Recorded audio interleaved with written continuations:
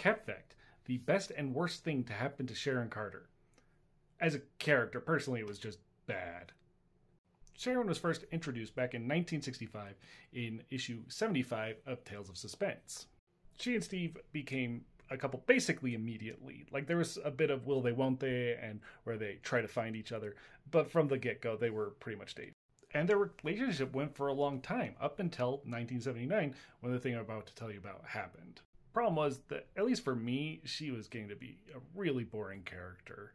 Constantly worrying about Cap, they were constantly fighting and bickering, and, there was just some sexist storylines being written about her, and it just really began to wear on me when I was reading through it. So in 1979, they killed her off screen, like, as a side note. Like, we learn of it literally through Cap seeing it on a recording days later and just, realizes she's gone.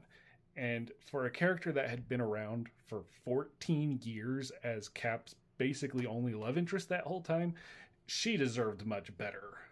However, this ended up being the thing that could kind of kickstart her character in a new and better direction, although it wouldn't happen for another 15 years.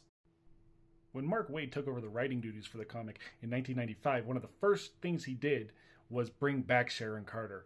And this Sharon Carter was a new, I don't want to say edgier because that makes it sound different than it was, but she was harder because we found out that she had faked her death on orders of S.H.I.E.L.D. to infiltrate a place, but then was abandoned by S.H.I.E.L.D.